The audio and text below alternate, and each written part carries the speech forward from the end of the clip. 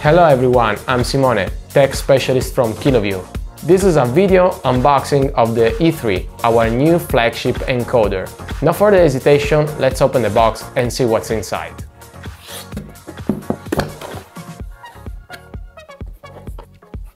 Of course, we do have a manual with all our products, the warranty card, and you can extend this up to 1 year more, and our data for the internet side to see all our category products. This is of course the encoder, and we do have the DC power supply, 12 volts power supply. In my case, I do have the AU adapter. You can of course have US and UK one, an hot shoe mount where you can put it on the camera, for example, and a USB-C to USB-A adapter to attach any USB compliant devices such as SSDs, for example. Let's see the back of the unit. You will have, of course, Ethernet ports with gigabit connectivity and actually power over Ethernet, HDMI in up to 4K 30p, HDMI loop out, SDI in up to 1080p 60, SDI out and USB type A, as well as input for the audio as an analog input, and DC power supply 12 volts to 18 volts.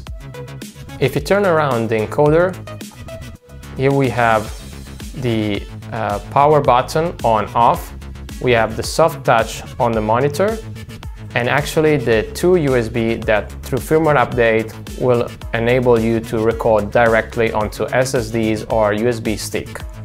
Now let's power on the device with an Ethernet cable. As it is, just plug the Ethernet cable on the device and press the on button. You will see the lights come up on the encoder, and in a few seconds the screen will turn around. The Kiloview logo in the first place, of course. Give it 1 minute and it will be ready to go.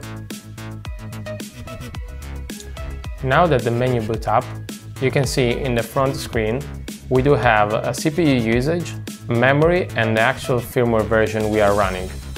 With the arrow we can move through network segmentation and setup, the SDI connection, the HDMI, and basically the menu come back again.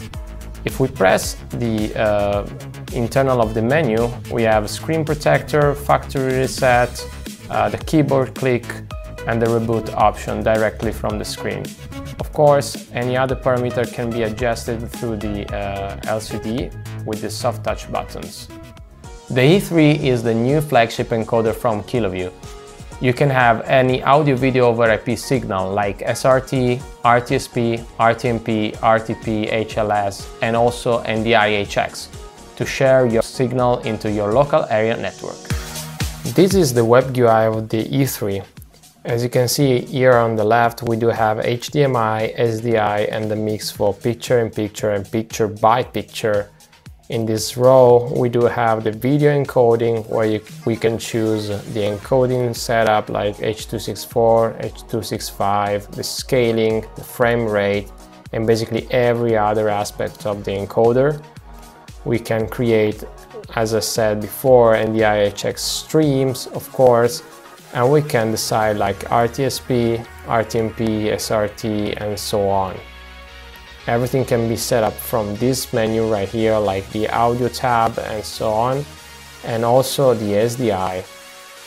Of course, we can also mix them both, like having a picture-in-picture or picture-by-picture mode. If I select this, basically you do have a mixed out HDMI plus SDI. As you can see, there's a picture-in-picture, and I can move this or swap between those.